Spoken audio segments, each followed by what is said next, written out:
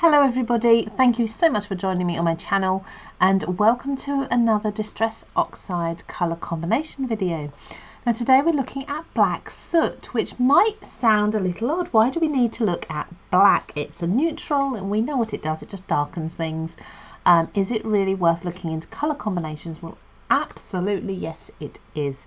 It's a fantastic colour for deepening, adding shadows, adding depth to absolutely any colour blend. You really can, being a neutral, add black soot to anything. And it's worth noting as well, if you're used to the Distress inks rather than oxides, black soot is actually very different. This is actually more of a, I think it's a charcoal rather than a black, so it's a really deep grey. And because it's got that sort of creamy property to it.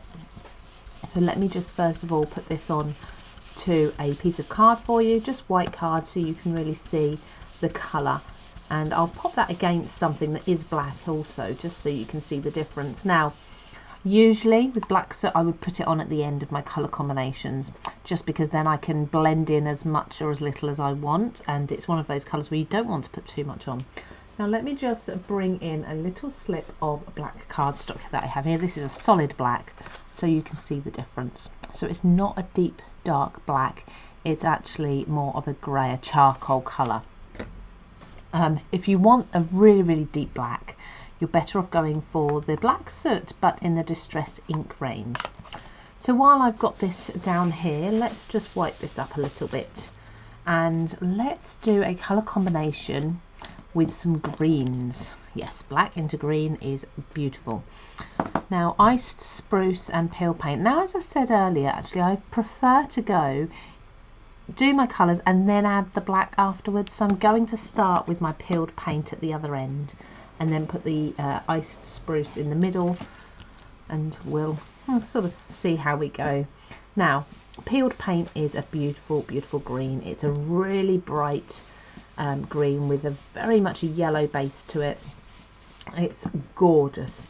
It's also, it can be quite vintage too if you want it to be. It works with things like corals and pinks really well. I'm going to put quite a bit of that down. There we go. That's a lovely colour, isn't it? And then let's put this into iced spruce.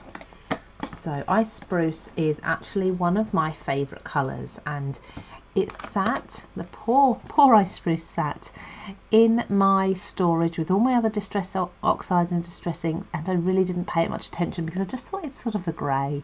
Didn't really want to use it very much. Once I got it out and I started playing with it, I did it once. I mixed it with, I think it was festive berries for a Christmas card, and I was blown. I just think it's absolutely beautiful. Now I'm a sucker for any teal colour. This is like a duck egg green, duck egg blue. It's so pretty. I really love it, and look how beautifully that has just blended into there. Now let's add some more here. I will go back and blend these greens in together a bit better in a moment, but let's bring this into the black soot. Now like I say, usually I wouldn't have this much black soot down. I'd actually use it just on the very edge, just around the corners, just to frame my project. Now you can see that the iced spruce is actually going over the black soot nicely. It's starting to deepen that colour, and I am going to come back in. Let's just wipe some of this away, some of the excess. Come in with what's on my brush from the black soot and just break down any of those harsh lines a little bit there as well. And I often keep going over like so. I do need to just come back and reinstate this one. There we go. So when that's dry and you don't have, so we've obviously got the shiny lines where it's still damp, but you've got an absolutely gorgeous colour blend there. So pretty. Now you can play with the levels, how much of each one you have, but isn't that great if you want something neutral, something toned down, not too bright, maybe something masculine. I think that's just really lovely. And you can actually switch this up for a blue as well from iced spruce, because it's got very much some blues in it too, so the choice is yours with that one. So talking about blues, let's go on to a 3 colour blend. Let's just give my mat a wipe with a wet wipe just to remove the greens so we don't get the greens into the blue and dry that off. Put those green brushes aside, and like I say, I'm going to do the black soot last, so I'm going to start the other end. Now I've got a choice here. I think I'll work this way, so we're going from into the darker colours. Earlier, in an earlier video when we were talking about antique lace, we were talking about going into the lighter colours. So, sorry, not antique lace, antique linen. We're talking about going into lighter, paler colours. With the black, you're going to want to go into your darker colours, ideally, if you can. So I'm going to work in this combination. So I'm going to start with weathered wood. Put some of this blue down. This is a lovely grey blue. So it's a grey that's got a cool base to it, and it will just blend so nicely into almost any blue or teal colour. And it is a pastel, so it's not too strong in colour, so it will kind of blend into lots of different shades, different colourways. If you want to go into a lilac, for example, you can do that. You could even take that into something like scattered straw, a nice pastel yellow, and again that one will work. But we'll come to all of these colours individually after a time. Stormy Sky here, a lovely, again, it's not a bright blue, it's not a bright blue, but it has got a really nice chalky base to it. Let's just do the blending. This is quite a new ink pad, so a bit more ink has gone down, so I'm just going to use my weathered wood to blend that line between the two. There we go, happy with that. Now what's left on the brush, I'm going to just gently try to do a faded line a bit.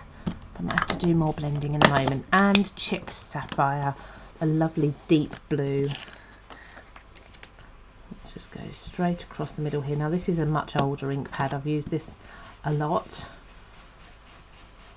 so I need to press down a bit harder to get the full coverage with this.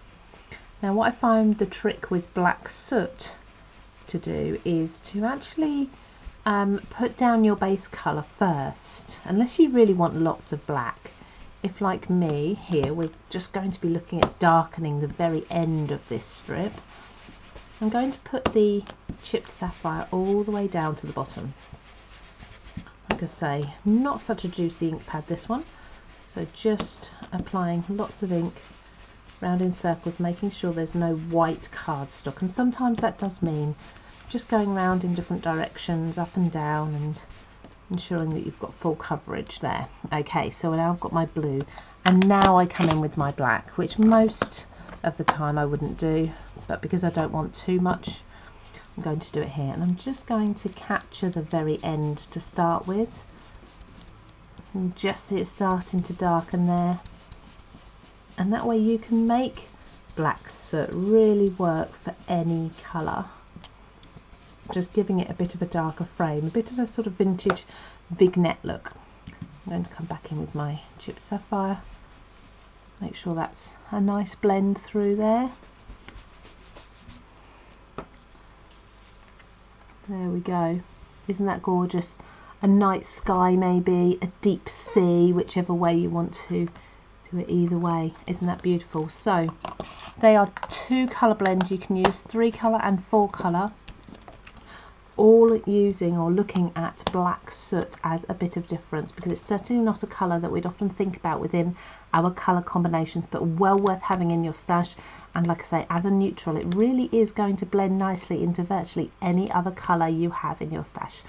So please check out the links to see where I've got everything from my blending mat, my blending brushes, and of course the ink pads as well. You'll find Distress ink colour charts and labels free to download on my website, that's also linked below. And please do subscribe if you haven't done before, because I'm going to be doing a video for every colour in the Distress Oxide range, comparing them and having a look at the different colour combinations like this one.